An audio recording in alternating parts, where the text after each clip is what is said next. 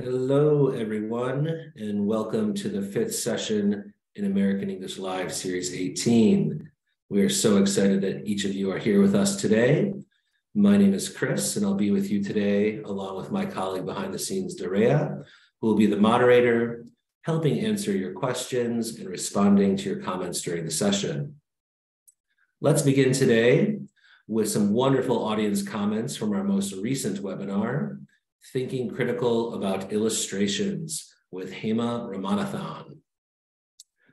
First up, we have a wonderful comment from Loveline in Cameroon. The session was insightful and inspiring. It has given me insights on how to choose visuals for my lessons, as well as the different art elements to take into consideration when asking questions about those visuals. Thank you. Thank you, Loveline. Next up, we have Brigitta from Romania. This webinar has been a real eye-opener for me. I've been teaching with pictures for a long time, but it has never occurred to me how much guiding questions can add to learners. That's wonderful. And last up, we have Snove from Pakistan. As a result of this session, my knowledge of successful English language teaching techniques has really increased. The tips will benefit my professional growth, and I'm looking forward to using them in my lessons. Thank you for providing this priceless chance for professional development and education. So we love to see our teacher participants actively engaged in professional development. So please continue to share your thoughts about our webinars by offering feedback through the end of session quiz form or by emailing them to americanenglishwebinars@fhi360.org. We may feature one of your comments during the next session. Throughout Series 18, we have been exploring the themes of social emotional learning and integrating critical thinking in ELT. We hope you are able to use the practical ideas that we share. Before we begin today, we want to remind everyone that daylight saving time ends in the United States on November 5th. This means that the last session in our webinar series may have a different start time in your local area.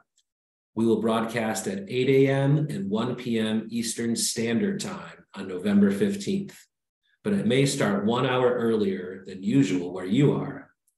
Please use the time converter link being shared by the moderator to confirm your local start time. Be sure to enter the webinar date, November 15th, when using the converter tool. So here's what to expect today. The session is about 60 minutes long. The presenter will present the material, and I, as your host, will ask questions and make comments too. But we really hope to hear from you, our audience, so that we can address your ideas and experiences. Please share your thoughts using the comments feature or chat box. When our session comes to a close, you'll have an opportunity to receive a digital badge for your participation. At the end of the webinar, we'll share a link in the comments. Click on that link and complete a short quiz about today's session. You must answer 2 out of 3 multiple choice questions correctly. Once you have successfully passed the quiz, you can expect to get your badge via email within about a week. Now, for today's webinar, I wonder, activities that teach young learners to think critically. Young students are naturally curious. Engaging children's questions and curiosity is the first step to teaching them how to think critically about the world around them. Teaching critical thinking skills to young learners provides an important foundation for media literacy, working with people from diverse backgrounds, complex academic thinking, and more. To develop these critical thinking skills, teachers can provide frequent opportunities to explore different perspectives, ask questions, gather information, and discuss their thinking with others. In this session, participants will learn how to use simple visuals, comics, and interactive activities to help young children to develop basic critical thinking skills while teaching English language skills. And we are pleased to introduce our presenter, Adrienne Johnson. Adrienne is an associate professor, TESOL coordinator, and chair of the Department of Education at Missouri Western State University.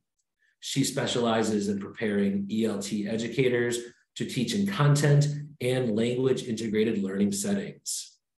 Adrienne has taught child and adolescent English learners in rural and inner city public schools in multiple contexts.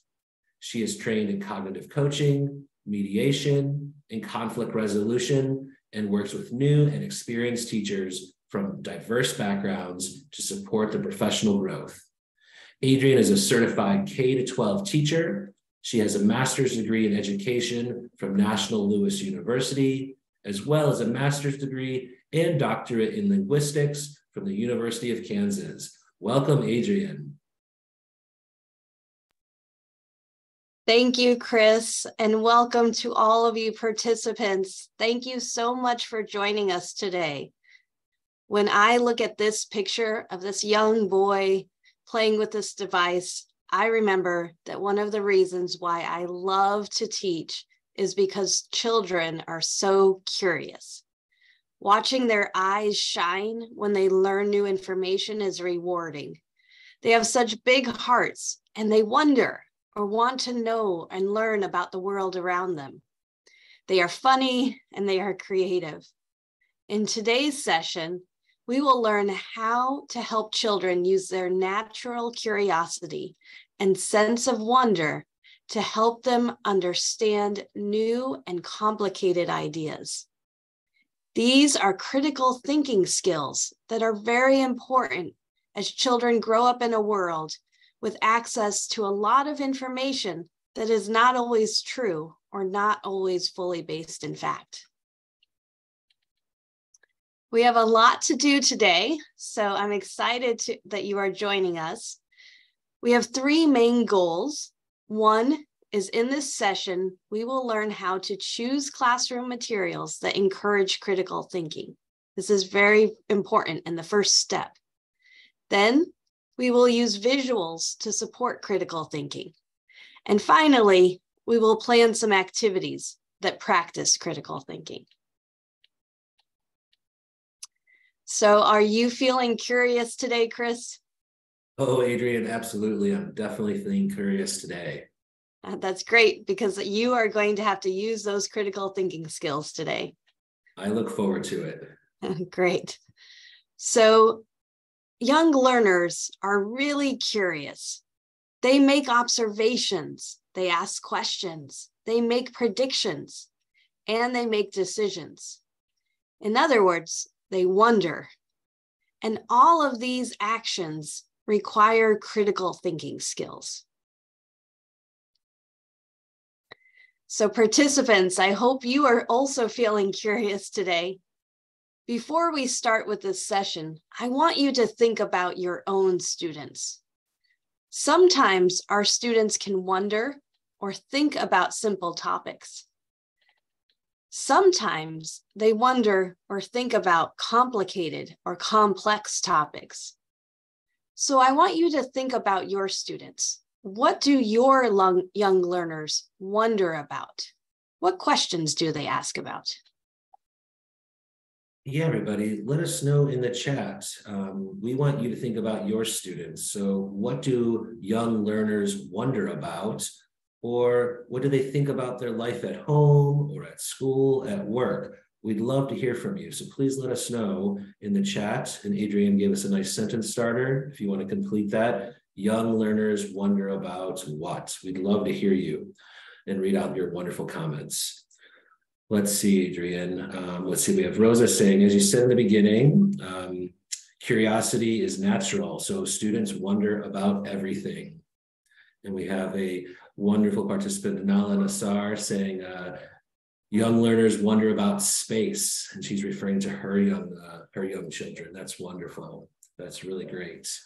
Lots of participants and teachers in our audience are giving you greetings, Adrienne, saying hello from all wonderful places around the world. Seeing lots of different countries represented. It's wonderful. Let's see what other people are wondering about, Adrienne. So students, for Karima Bursky, she says, in every lesson, students wonder what they're going to be doing today. They say, teacher, they wonder what we're doing today. And then we have Elrith Galvan de Garcia says, young learners think about nature, how things are made, and in general, they are curious about everything that they are interested in. We have Cesar Alfonso Zambrano says, my learners are curious and wonder about family members, colors, animals, numbers. So that's wonderful. And I'll read one more. These are all great comments, everybody. Juan Martinez says, in order to build rapport with us, they tend to ask about different activities we perform out of school, or if we want to know about their likes. So these are all wonderful comments, everybody. This is so great that what your young learners wonder about. Thank you so much. Yes, I love those answers. I think what you saw in that is one of the participants said they wonder about everything, and it's so true. They want to know what they're doing in your lesson today. They want to know about things that are in their own lives and at home. And some of them wonder about space or big ideas that maybe they don't know a lot about. So as teachers, we can help capture that wonder and help support it in our classrooms. So thank you for your participation. Okay, so let's get started about thinking about how do we encourage students to think critically. The very first step is we need to choose materials for our classrooms that encourage critical thinking. Students who are wondering are thinking critically, but critical thinking is difficult. It is difficult because critical thinking happens when there are multiple possible right answers. There's not just one right answer. There are lots of possible answers. And this is difficult because students have to make decisions. Choosing the right materials can help learners to practice those critical thinking skills. So let's look at the materials in this picture. There are many different objects in this picture. If you look very closely, you can see different shapes, different textures, different colors. There are a variety of materials that can be combined in many different ways. This is important. They can be combined in many different ways. These materials support critical thinking and are called open-ended because they have multiple purposes. So for example, if I have a string in my classroom, I can use that string to connect objects and connect ideas. We can do a chart or a map in our classroom with a string. Or I might create a picture. If you look carefully, you can see a triangle made of string. Or maybe we can play a game with it. So all of these are open-ended and have multiple purposes. When we're choosing classroom materials, it is also important to choose materials from the outside or real world. One of you mentioned bringing nature into the classroom. That's perfect. Did you see my presentation? I think you thought about what I was thinking about. I love to bring nature into my classroom because it's authentic. It's real life.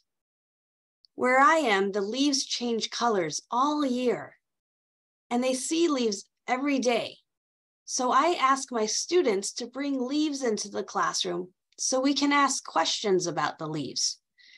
And then we can think about, why do the leaves change? What causes that? And how does that connect to how the world changes around us? So we can use materials that students know very well and use those materials to help students think critically in the classroom. So now it's your turn. I want you to think about your students and think about objects that they are familiar with from home or outside in nature. What would be some authentic or real life objects that you could bring into your own classroom? Yes, everybody, it's your turn now again. Let us know in the chat about what authentic objects from the real world do you bring into your classroom. Please let us know in the chat. We'd love to hear about the different authentic objects around the world that you all amazing teachers bring into your classroom. Let's see, Adrienne. We have Hawa Magoti saying fruit. We have Zola Perez Castellanos saying food and clothes. We have Karen Polanco saying clothes, food, and tools. Lots of food. Jackie Makey saying fruits. Jessamine is also saying clothes. We have Nala Nassar saying clothes for role-playing, boxes for mystery objects. Ooh, Nala, I'd love to hear more about those boxes for mystery objects. Those are great. So lots of great responses coming in, Adrienne, about different real-world objects that they bring in the classroom. It's really wonderful, everybody. Thank you so much. Yeah, that box idea does sound very interesting. And I like the idea of bringing clothes for role play into the classroom. You could have one scarf, for instance, that you could use in multiple different ways. So students could think of an idea and then do a play with it or act out a role play. These are great ideas. And food's always fun in the classroom too. Okay, so when we're thinking about choosing classroom materials, we also need to remember that critical thinking is very difficult for students. Their brains are still growing, and sometimes their language proficiency might be a little bit low too. So we need to help them. One way that we can help our students is to give them lots and lots of visuals. I saw in the Mentimeter poll that many of you use pictures and images. That's great. We want to let students draw their ideas in the classroom, show pictures, and share videos. The reason we need these visuals and these creative materials is because critical thinking is more than just memorizing facts. Students must think about new ideas and they need to solve some problems. They have to be creative in order to think critically. So if you look at this picture of this boy, you can see on the ground there are many different pieces to a circuit board, parts of a computer. He doesn't seem to have any directions. He just has his brain and these crushed up computer parts all over the ground. So he needs to be creative and try to put the pieces together so hopefully his computer works. I heard someone mention Legos at one point, and giving students blocks to put together or a problem to solve can help them think in new or different or creative ways. So these types of materials can help students to be curious, to ask questions, and to learn new information. So I want to hear from you. What are materials in your classroom that are visual or creative? Yes, it's your turn again, everybody. Let us know in the chat about the materials in your classroom. Are they visual or are they creative? We'd love to hear about the different types of materials in your classroom. So let us know if they're visual or creative or what they might be. We'd love to see what you have to say. So I just saw also, Adrienne, the teacher who said that they used the box. They got that idea from a forum article. So that's wonderful. Another great American English resource. So let's see. Some people are saying the materials in their classroom they're giving examples of both visual and creative. So I'm seeing lots of people saying both or giving other examples such as boxes or pictures, or as you said, like building things for projects. We have someone saying paper cubes, which is really nice. Someone also uses leaves in their classroom too, so that's wonderful. And then someone else is saying pictures showing actions. This one's interesting. I'm not so sure what it is. Zigzags and bridges. That sounds interesting. So lots of great types of materials, both visual and creative, from our audience. Thank you so much, everybody. Yeah, those are great. I like to just go to the grocery store and look around and see what I can use from the store to bring into my classroom sometimes. So those are some great ideas. If you don't mind too, there's a couple other great comments I'd love to share with you, Adrienne. Absolutely. Yeah. So we have Jasmine saying that I often use caricatures or memes to fuel my students' curiosity and critical thinking.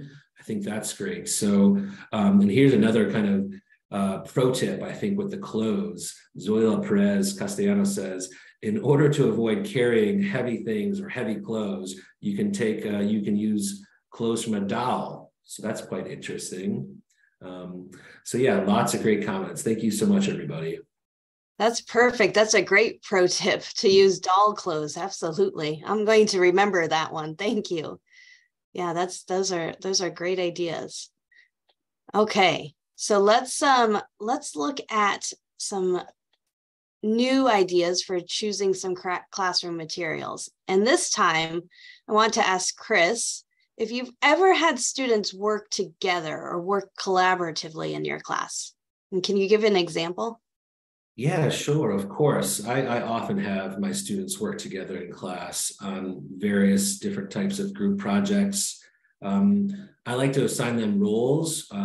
For example, they might be reading a short story, and I might give a role as like a timekeeper or the vocabulary person who comes up where they find new words. We like to give them fun names like Word Wizard. I like to have the students draw, as you mentioned too. So I might assign one of the students the role as an artist, and then maybe there's a presenter. So yeah, lots of times I love to have this collaborative classroom atmosphere in my classes. Absolutely. Yeah, that's great, Chris. And I think if I walked into your classroom, I would see students are very engaged and they're interested because they all have a role to play and they're helping each other. Yeah, absolutely. I think you absolutely would see lots of collaboration in the classroom. That's great. And that's really important for critical thinking too, because critical thinking is challenging. So sometimes it helps if students can work with a partner instead of working by themselves in silence. When they can talk to a partner or practice together, then they can solve problems together, and they can often help each other learn too. Sometimes the way the teacher explains something, the students don't understand, but a student can explain to another student in a way that really they understand better. They're very good at explaining new ideas to each other. And you don't have to have collaborative activities every day or every lesson. Many of these materials, you can just pick one that's creative or one that's collaborative, but you don't have to do it all the time. So I want you to think about that. I've given you some examples of types of materials that you can use in your own classroom. They can be open-ended or authentic or visual or creative and or collaborative. You don't need to use them all, but think for next week's lessons, what types of materials could you bring into your classroom to help with critical thinking? Yes, everybody, it's your turn again. We've got a great list of materials from Adrienne, lots of things that you guys can use next week. So which ones are you all excited to try? Let us know in the chats. Are they open-ended, authentic, visual, creative, or collaborative? We'd love to hear what you guys are excited about. Let's see, we have from Karima, Adrienne, she's looking forward to using authentic materials. That's great. And Nala is saying visual materials. Daniela is saying authentic materials. We have Natalia Thomas is saying she's going to try to use Instagram profiles. That sounds really interesting. So lots of interesting materials, both digital, visual, and authentic. And then, yeah, Jackie is saying visual and collaborative. Marco Antonio is saying combination. So I think everyone's really excited about the types of materials they're going to use in their class. Thank you so much, everybody. Yeah, that's great. I know that Instagram, or someone mentioned using memes before, using those type of materials. We're going to talk about social media and comics or types of memes, how we can use them in the classroom too. So those are some great ideas. Okay, so up next, we are going to learn about how to use visuals to support critical thinking. So do you remember when I said that young learners like to make observations, ask questions, make predictions, and make decisions? Well, visuals can help with all of these. These are all critical thinking skills, and visuals often help to the students to understand those difficult skills. I'm going to show you some examples for how to use visuals to help young learners specifically make observations, ask questions, and make predictions. So let's get started. Okay, Chris, it's time to put your critical thinking hat on. I'm going to, yep, there you go, good job. So we're going to practice what we can do with a picture. So I'm going to ask you first to look at this picture and tell me what information the picture can tell us. Importantly, I only want you to tell me what you observe in the picture. Only facts that you can see. So don't make any guesses, okay? Okay, I'm ready. So All right. only things I observe, is that correct? That's correct. Okay, so I see, well, you said the term earlier, so I see a circuit board with wires. I see a red wire, a black wire, a green wire. I see two hands of a person, a watch on the wrist of that person. I see some blue handles of a tool. I see a yellow box, maybe some kind of microchip. It looks like a microchip to me. So those are the things that I notice that I see. Yeah, that's good. Good. So you're naming objects and you're using good vocabulary to describe this picture. So can you tell me why he's building this or doing this activity? Not factually, I could guess. So no, I can't tell you why he's building or she's building this. Yeah, that's really important. We don't know why this person is building this circuit board. This picture can tell you some facts, but if we want to learn more, we're going to have to make some guesses. So in a moment, we're going to try an activity, but you need to understand the difference between a fact and an inference. So a picture can tell us facts. It can tell us who is in the picture, what is in the picture, and what they are doing. For instance, like Chris just said, there is a person in this picture and they're putting together wires and maybe a microchip. Maybe they're making a circuit board. However, we don't know why they are putting this together. We also don't really know the steps they're using. In order to guess why they are putting this circuit board together, we have to make something called an inference. An inference is an informed guess. We can look at this picture and we can make a prediction or a guess about what happened before or after this picture. But that's just a guess. We have to infer information that is not in the picture. Facts, observations, do not usually require critical thinking. You only need to name information that you can easily see. Deciding how or why something is happening, though, does require critical thinking. And this is called inferences. For an inference, you have to make a connection between facts and what you know about the world.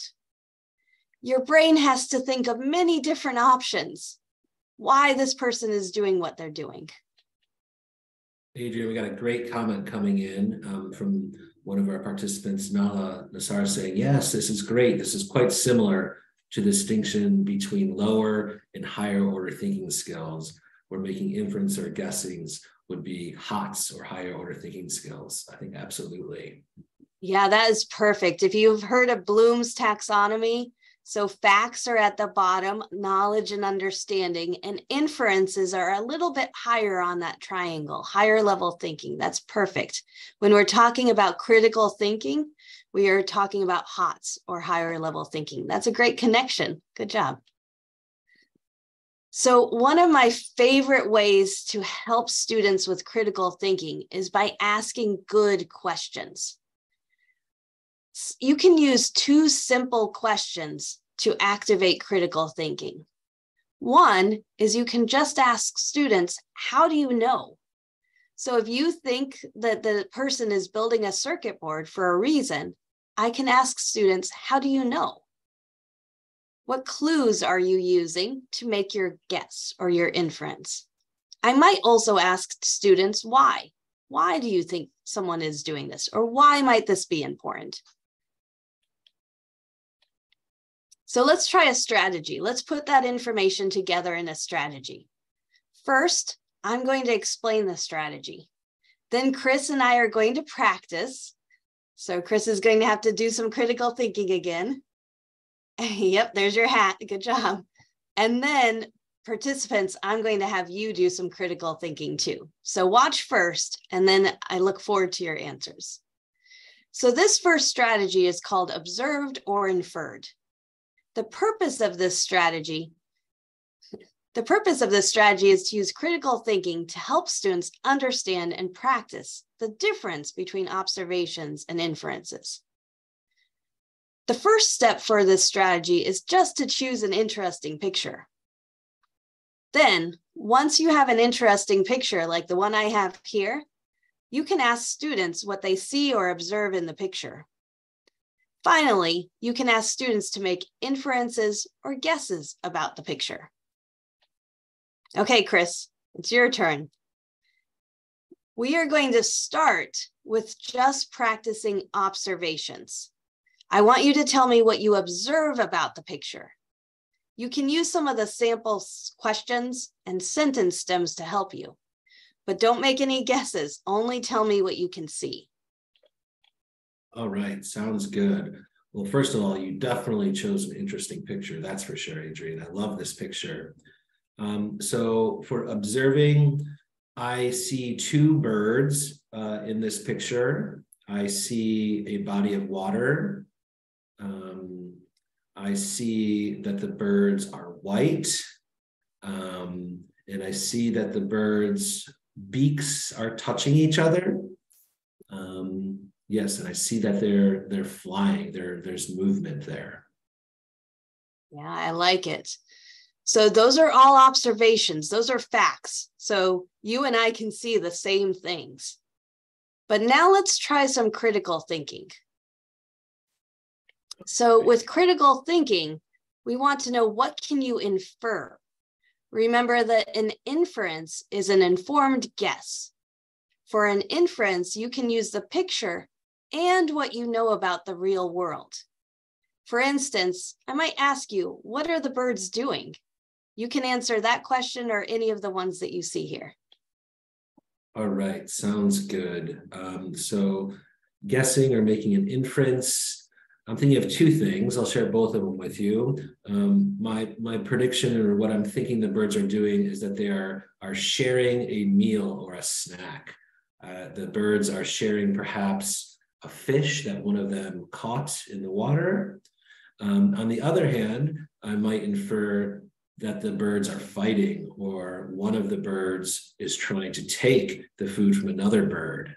It looks like one is on top of it. So I know that maybe they're fighting. The one on to the left is grabbing the food, perhaps a fish or something else from that other bird. Yeah, those are great. And what's really great about this, and why this is critical thinking, is because there's lots of possible answers here. The birds could be helping each other, or they could be fighting against each other. And you can see there are some sentence stems that use simple language and some that use more complicated language. Asking students to explain their thinking and why they think that can also help to raise the language. So there are many different benefits to this strategy. One is, of course, it helps them think critically. There are lots of different possible answers, and you can ask them why they think what they think, or how do they know? But for language teachers, observations are a great way to practice descriptive language. And inferences are an excellent way to practice complex sentences using visuals. We have a question coming in, Adrienne, before we get on to the next. Someone's commenting, Karima, saying, this is a wonderful, great activity. but they are wondering if they should provide their students with vocabulary on the image to help them to be more engaged in speaking. What would you recommend for that? Yeah, I love that. So one of the other strategies I don't talk about in this session in detail, but I'll briefly summarize, is when I give students a picture, often I have them label the picture first. So they can take little Post-it notes or sticky notes or cards, and they can draw, or they can even just write on the picture, write some vocabulary, and then they can use that vocabulary in the sentences that I provide. Sounds great. Thank you so much. Absolutely.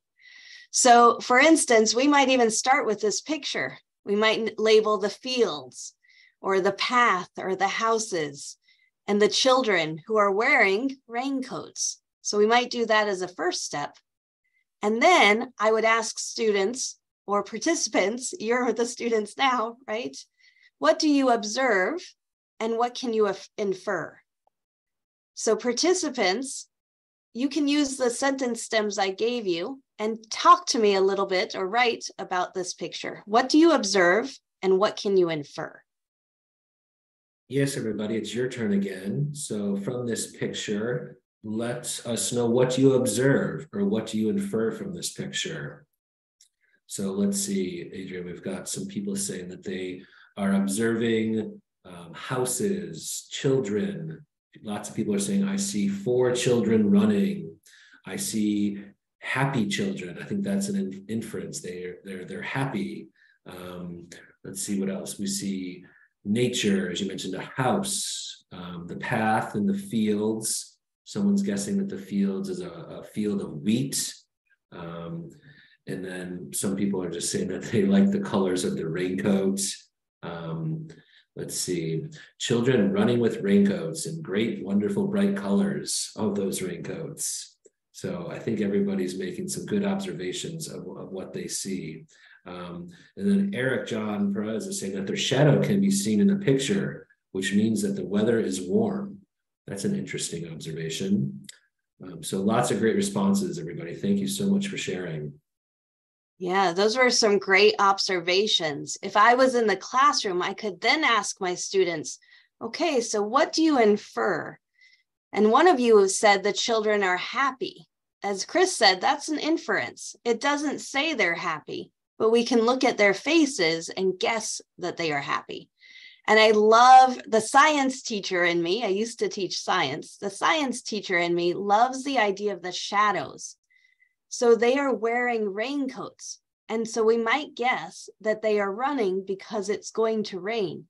But I can use my understanding about the real world to know if we see their shadows, it's a sunny day.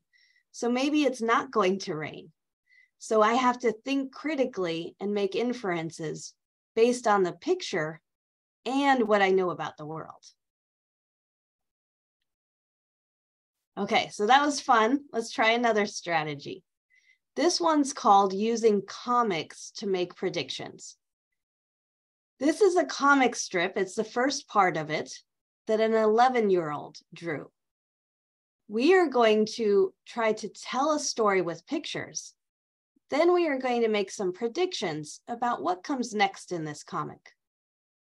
The purpose of this comic is to practice inferences, predictions, and explain why or how they make those inferences and predictions. All of this requires some critical thinking. So again, our steps are, first, we are going to decide what is happening in the picture. Next, we are going to make some predictions about what happens next. And then if we have advanced students, we're going to ask how they know that. And guess what, Chris? I'm going to have you practice for the participants. Are you ready? I'm ready, putting my thinking cap back on. Okay, so we're going to do this in partners, which we can do in the classroom too. Let's get started. Okay, Chris. So we have a picture here, and I want you to tell me a story. I want you to tell me what you think is happening in this story. Okay, so in this first picture, I see a person named Billy and his dog Pepper. It looks to me like Billy wants to take Pepper for a walk. Yeah, that's great. Okay, so we have Billy and Pepper. Let's see the next picture. Oh no, Billy went for a walk, but there were lots of dogs. What do you think is happening? Oh no, lots of dogs. Okay, so in this picture, it looks like Billy is flying through the air. Perhaps because of the lots of dogs, he's being pulled away from because there are so many dogs there. Yeah, that's what it looks like. I wonder what's going to happen to Billy.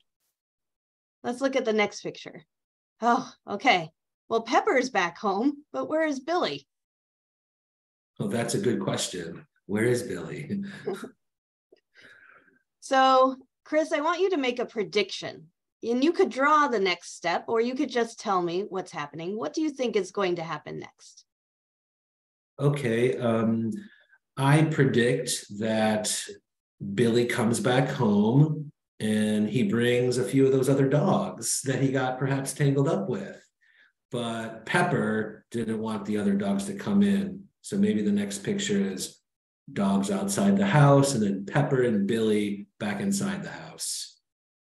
Oh, I hope that Billy is ready for all those new dogs at his house. Me too. Yeah. So why do you think that why do you think there might be more dogs coming to this house? You can say, I think Billy, or I think Pepper brought more dogs because. Okay, I think Pepper brought more dogs because Pepper's a friendly dog and he became friends with these other dogs. And even though Billy went flying through the air, Billy's a really nice boy and all the other dogs liked him. So I think they all went back to their house because of that. That's great. That was a lot of fun, Chris. Thanks for playing along with me. Thank you. So let's summarize what we did here so that you can use this in your own classroom. So when we use comics to make inferences and predictions and practice critical thinking, we want to start with a few steps, okay? So first, we tell what is happening in the story. We don't have the answers, so this requires some inferences or critical thinking. Next, we make some predictions. This is also critical thinking. And finally, for our advanced students, we can use more critical thinking to ask them how they know that or why they think that. This is a fun and engaging activity that practice inferences at every step. So and how we've got a great comment. I'm sorry to interrupt, Adrienne. No, I want to share some wonderful comments. Lots of our audiences just say they love this activity. They love this strategy. One person is commenting that this will encourage their learners to improve their grammar in a fun and engaging way instead of just writing rules on the board. So lots of thanks to you for sharing that great activity. Yeah, I love that. I think that this is a great way to start for a writing activity, to get students to really want to write and read each other's stories so that you can practice reading too. So how would you use comics in your own classroom? I just gave you an idea maybe, but can you think of more ideas? Yeah, everybody, let us know. Adrienne just gave us a great idea, great activity using comics in the classroom. How about you? How could you use comics in your classroom to help critical thinking? We'd love to see what you all are thinking, what you want to do in your classroom. Let's see. We have Eric John Palvarez is saying as a warm-up activity, it might be really useful too to get students their minds activated. He's also saying really impressive activities is really good for perhaps slower learners or learners that might be struggling. So lots of really good ideas. We have someone else saying using like body parts of the animals perhaps in comics to guess their names. And then we have Alderson that they can use comics to create their own story the same way with characters and vice versa. We have Irene saying that they can use in reading novels or plays, dividing the comic squares between scenes or chapters, asking learners to draw some pictures, to tell their partners, to answer some questions. Let's see, there's lots of great ideas coming in here, Adrienne. I think everyone really likes this activity. So yeah, for a writing activity, as you said, so the teacher might ask them to change the end of the story or to rewrite the story. I like doing that activity too. So lots of great responses of how our audience is going to use comics to help critical thinking. Thank you so much, everybody. Yeah, those are some great ideas. We have to write all of those down and make a book together, all the participants with all your great ideas. I know in my own classroom, one thing that I used to do is use comics for listening comprehension too. So one of the participants mentioned writing kind of steps or sequencing in a story so they can listen to the story and then draw what they're hearing is happening. So that's another great idea. Okay. So we've talked so far about how to choose materials and use visuals. Next, we're going to practice a couple activities to help students practice critical thinking. So remember, these are skills that we want young learners to practice because we want them to develop those critical thinking activities. We want them to make observations and ask questions and make predictions and make decisions. One of the things that can help with this is to have students work collaboratively in partners or groups to develop those critical thinking skills. So for this next activity, we are going to talk about the difference between facts and opinions. So it's important that you have a good definition for that. So facts are observable. They are the same for you and for me and for Chris. Facts are the same for everyone. Opinions are thoughts. Different people can have different ideas about the same topic. Students need critical thinking to know the difference between a fact and an opinion. They might think something's a fact, but really it's an opinion. And these skills are really important for understanding the news or what they see on social media. So I always like good pictures. So we're going to use visuals to practice the difference between facts and opinions. If we look at this picture, we can state some observable facts. We've been practicing this. So for instance, I can say there are many leaves in this picture, and the leaves are many colors. Those are facts. We can also share some opinions.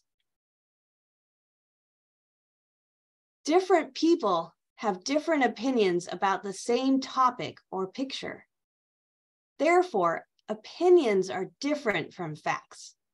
So for instance, I can say that the purple leaf is the most beautiful.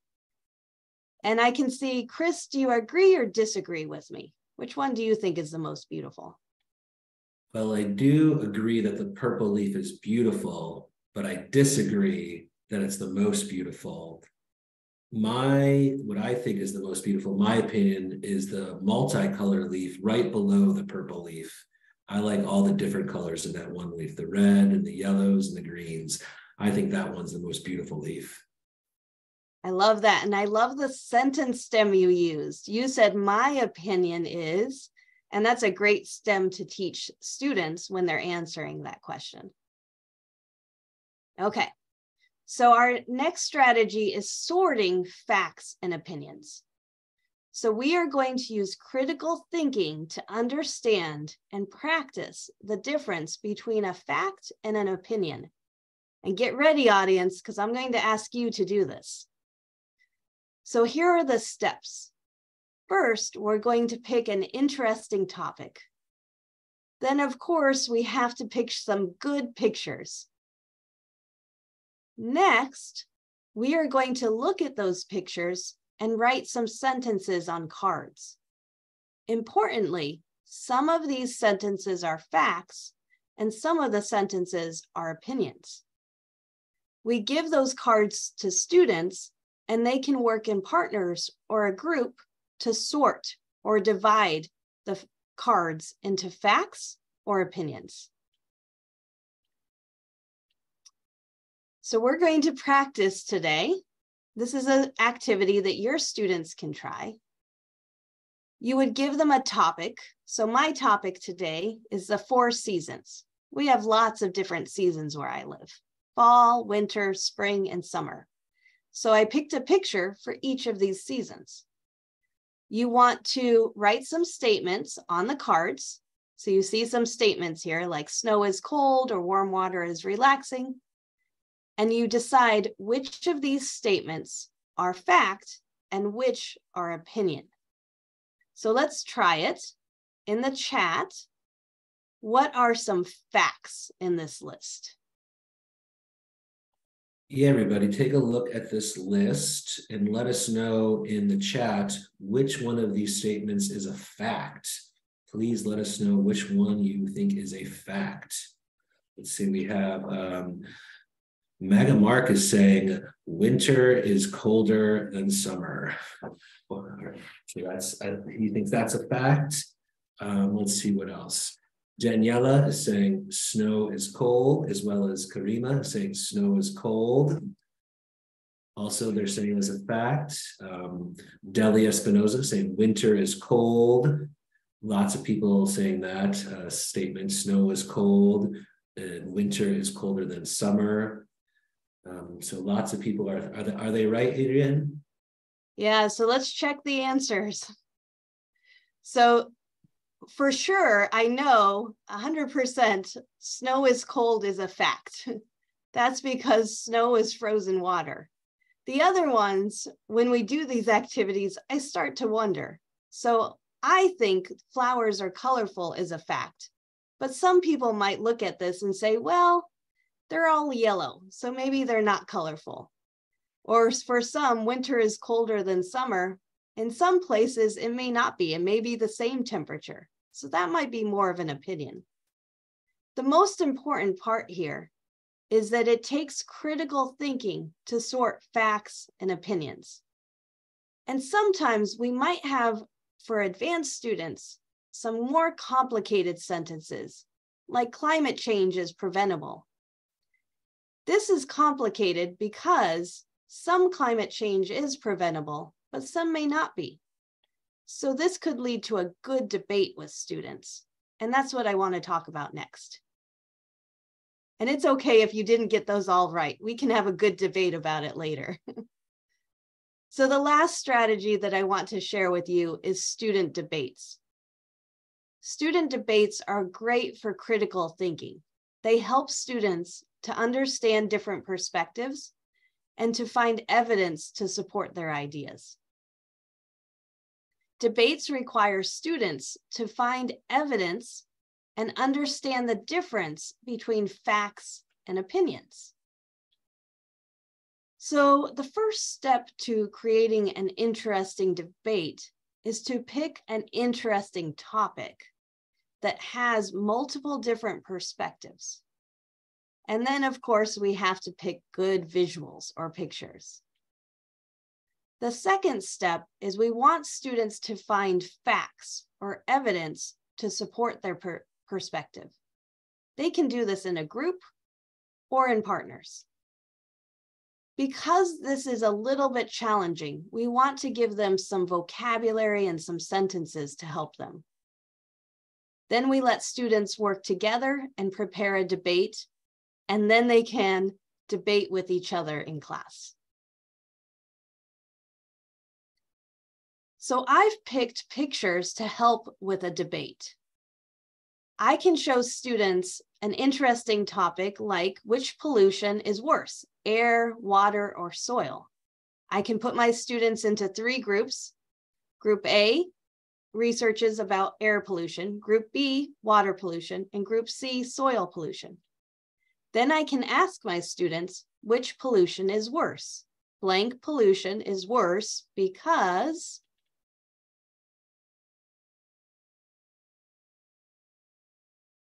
they will have to answer that question by doing some research. I can give them videos and pictures or readings and media, online sources. They can interview people affected by pollution, or they can observe their natural environment. Importantly, and this is critical thinking, I would have to help my students understand what is a good source of information, what is fact-based, like a researcher or a journalist would use, versus what is a source that is less reliable, like a friend's opinion. When students are done with their research, they can face each other in debate. Remember, I need to give them some sentence stems, vocabulary, and some visuals to help them. Finally, they prepare their debate with fact-based evidence.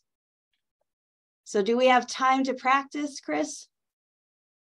Yeah, I think so. And I'm seeing lots of comments already coming in on Facebook with lots of opinions about which pollution, but go for it. Lead us off, Adrienne.